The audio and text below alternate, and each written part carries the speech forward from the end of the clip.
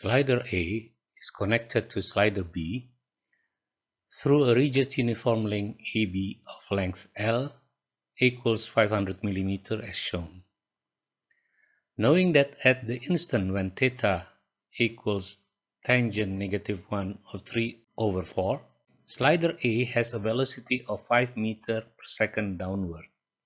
Determine at this instant A, the angular velocity of rod AB, B, the velocity of slider B, and C, the velocity of the mass center G of link AB. This is the diagram. We have the slider A, slider B, and the rod link AB. Slider A is moving downward with a constant velocity of 5 meters per second. Because of the motion of slider A, slider B will move to the right. Both sliders A and B have pure translational motion. A is moving downward, B is moving to the right. The rod link AB will move what we call general plane motion. It is a combination of translational motion and rotational motion. We know that when the A is going down, B is going to the right, the angle of theta is getting smaller. So we have the rotation of the link AB.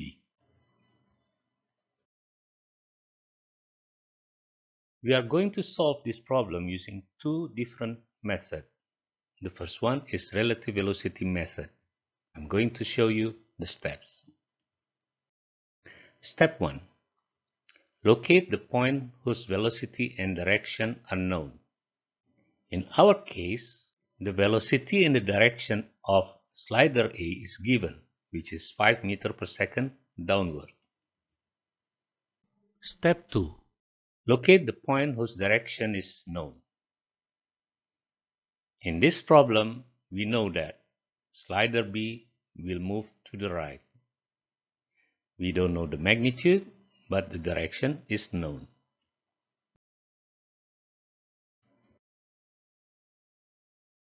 Step 3. Divide the motion of the body as the sum of translation and rotation motions.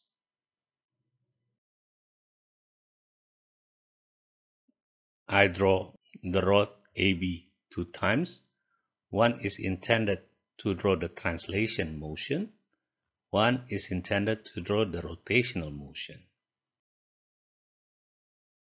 Step 4. Put the known velocity on the translation motion diagram on all points of interest. As told earlier, we have the velocity of A going downward of 5 meters per second. So we are going to put the velocity VA at point A and at point B. Step 5. Put an angular velocity at the point where the velocity is known and the corresponding tangential velocity on the other point. Indicate the known angle. We are going to draw it in this rotational diagram. We know that when A is moving down and B is moving to the right, the link AB will rotate with anti-clockwise direction. Due to this angular velocity at A, at B we are going to have a tangential velocity perpendicular to the link AB in the direction to the right upward. We name it VBA. That is the velocity of B relative to point A. We know the angle AB with the horizontal, which is theta, so we put theta here and also theta there. This will help us in calculating the value later. Step 6. Write the velocity relation. VB equal to VA plus VBA.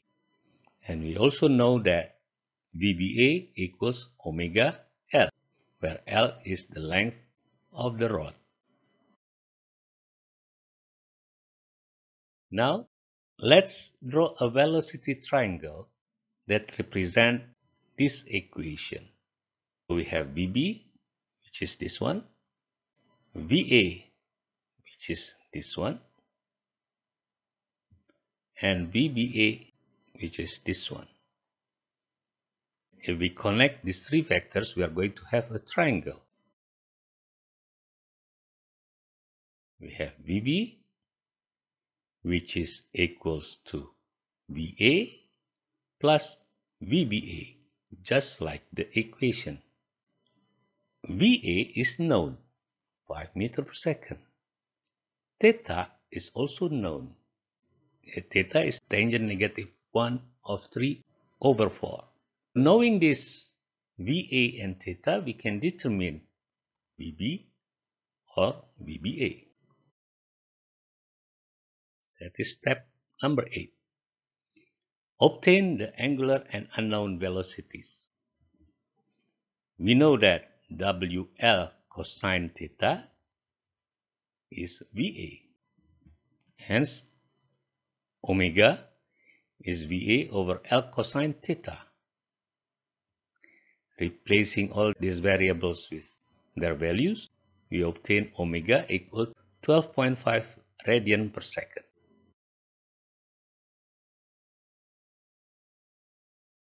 The angular velocity is anti-clockwise, so we can write omega in vector equal to 12.5 k radian per second.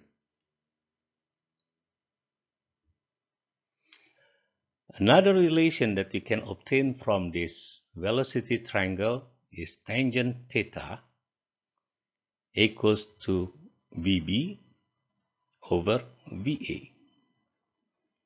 And from the problem, we know that tangent theta equals 3 over 4. So we can obtain VB.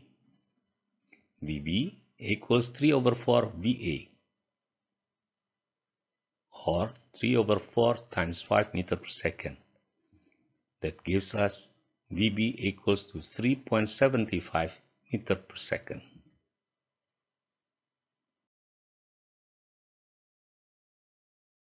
And we know that VB is directed to the right horizontally towards the x positive.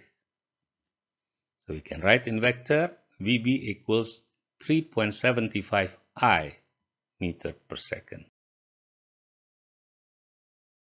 Now we are going to do the second method. We call it instantaneous center method. Step 1 and step 2 are the same with the previous method. So we go directly to step 3. Draw perpendicular lines to the velocities. Extend them until there is an intersection. This is the perpendicular line to the velocity at A,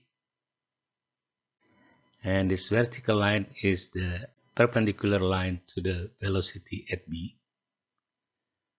Both perpendicular lines intersect at I. This point I, we call it the center of rotation of the general motion body at a given instant. So this is what we call the instantaneous center of rotation.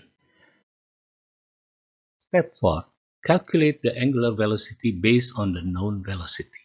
Knowing the velocity of slider A, which is 5 meters per second directed downward, and the distance from I to A, we can obtain the angular velocity about point I. As we know that from point I, VA is the tangential velocity of A when we rotate this perpendicular line about point I, where VA equals to omega times the distance from I to A. Here we have the angular velocity omega AB in the anti-clockwise direction. We have VA equal to omega AB times the distance IA. IA can be obtained knowing the length of the rod L and the angle theta. We have IA equals to L cosine theta. We obtain IA equal to 0.4 meters. Having IA, we can obtain omega AB, 5 meter per second over 0.4 meter, which is 12.5 radian per second. The angular velocity omega AB equal to 12.5 radian per second with the direction anticlockwise. Or we can write omega AB equals 12.5 k radian per second. Step 5. Calculate velocity of the other point. From point I, if there is a rotation omega AB, the velocity of slider B, VB, can be considered as the tangential velocity, VB, equals to omega AB times IB. Knowing the length of the rod AB, which is L, and the angle theta, we can obtain the distance from I to B. IB is L sine theta, 0.3 meters. Hence, we can obtain VB, which is equal to 12.5 radian per second times 0.3 meters. It is equal to 3.75 meter per second. And the direction is horizontally to the right. If we write in the vector form, it will be VB equals 3.75 I meter per second.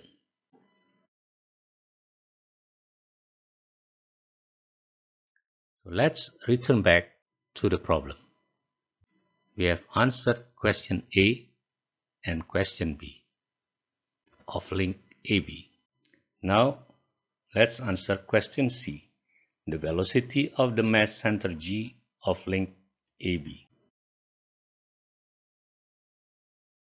We know the velocity of VA, which is 5 meters per second going down.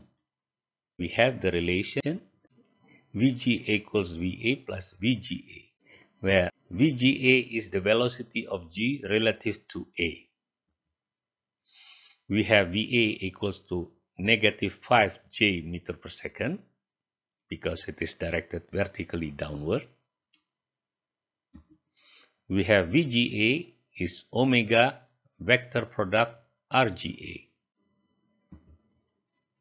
Omega is 12.5 k radian per second. RGA, that is the vector from A to G. We know that point G is the center of mass of the rod AB. By assuming that the rod AB is uniform, the center G will be in the middle of the rod.